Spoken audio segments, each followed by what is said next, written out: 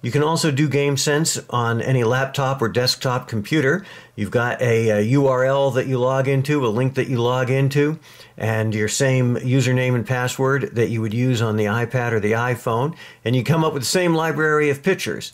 I'm choosing this guy who's a cutter guy against a left-handed against a right-handed hitter.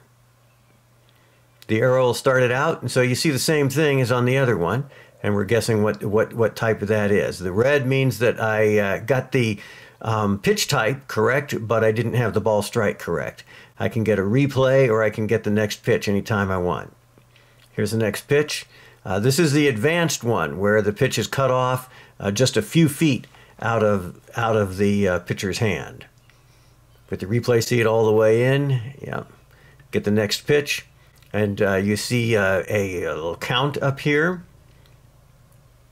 I'm looking for a fastball, cutter, or slider. I'm sitting fastball. There, I got it. See, the green means that I got the type of pitch and the location that is ball or strike correct. I'm sitting fastball again, ready for the next pitch. Got the right-handed batter's view.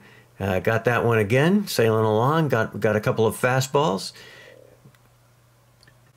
All right, now in that case, I get red because I guessed fastball strike, and the answer is that it is a cutter off the plate. So now we see the full replay, hit the full replay button there, and we see that, oh yeah, that's no chancer on that. We've got 10 pitches. You guess that as you go. If you don't guess fast enough, it'll time out on you. You don't have to react at game speed, but you do have to be ready to get the button pretty quickly. All right, another fastball. I'm ready for that.